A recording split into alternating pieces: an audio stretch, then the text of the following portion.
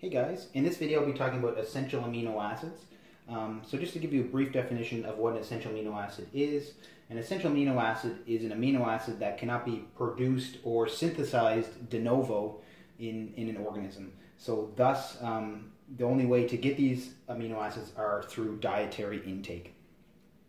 So to go over the list of essential amino acids, the first one is phenylalanine. So as the name suggests, there's an alanine backbone that is placed right here with a phenyl group or a benzene ring attached to it. The next amino acid is valine.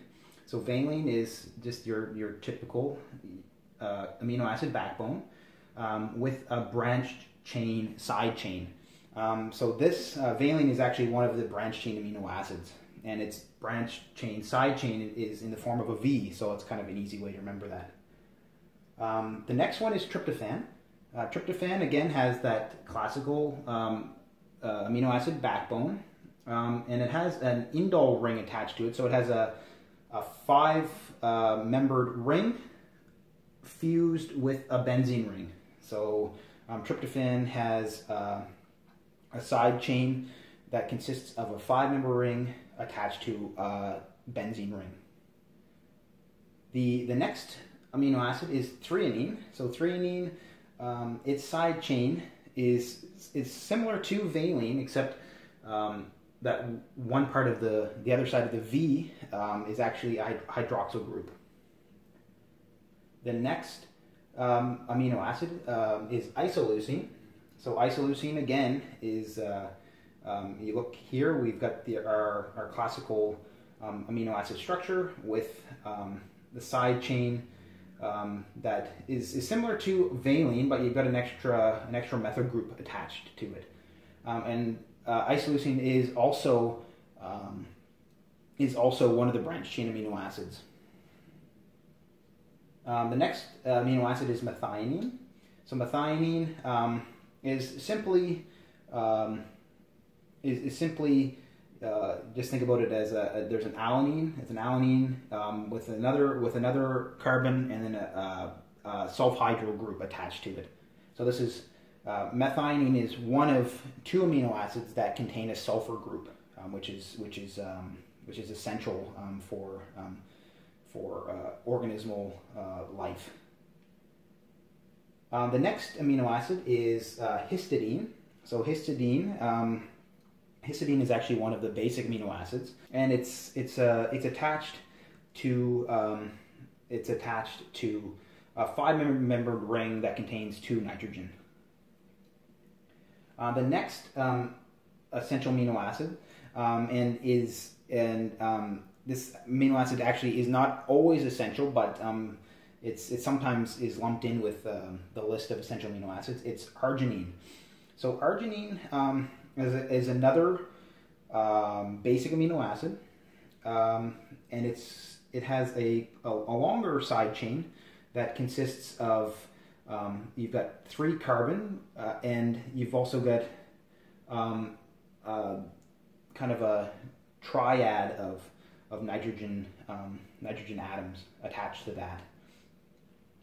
The next amino acid is leucine. Leucine is again another one of the three branched chain amino acids, and it is similar to isoleucine, except for the fact that it is also related to valine, except that it has an extra group or an extra carbon attached to it. And the last essential amino acid is lysine. Now, lysine is also one of the basic amino acids. It's got a long kind of linear side chain attached, as I said, it's one of the three basic amino acids, which include histidine and arginine as well. Just to kind of go over again some kind of details about these. and a way to remember essential amino acids is this kind of mnemonic device, Private Tim Hall. So I've kind of got underlined the P, Private Tim Hall, Hall. Now, as I mentioned before, I've got an asterisk here on arginine. Now, arginine is not always essential amino acid. Arginine is actually only essential, or by definition, it's only essential during childhood, in growing children, but it's not actually essential in a full-grown adult. So sometimes it's lumped in with the essential amino acids, but in other cases it's not. So this is a good way to remember it. But if you have to, you can kind of just cross out that H or that A. Sorry. So we just have Private Tim Hall, but just make sure you kind of remove that A for arginine. But in some cases, it is actually essential. And a couple of other essential amino acids that are only essential in certain circumstances are cysteine. And now cysteine is only essential when you don't get an adequate amount of methionine in your diet, because cysteine is actually formed from methionine, because methionine actually donates its sulfhydryl group to cysteine. So if you don't have enough methionine, cysteine will actually become essential at that point. And same with tyrosine. Now, tyrosine will become essential if you don't get an adequate amount of phenylalanine in your diet, because really tyrosine is just phenylalanine with a hydroxyl group attached to it. And for vegetarians out there, it's kind of interesting to note that there's actually 4 amino acids that are described to be kind of limited or deficient in plant material, and those amino acids are phenylalanine. So I'm just going to put a little leaf here. Phenylalanine is one. Methionine is one of those amino acids that are deficient in plant material. Threonine,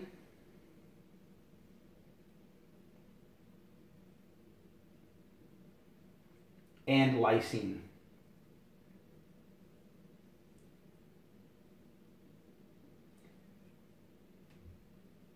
So those 4 amino acids are typically described to be deficient in plant material. So that's interesting information for vegetarians out there, vegetarians and vegans.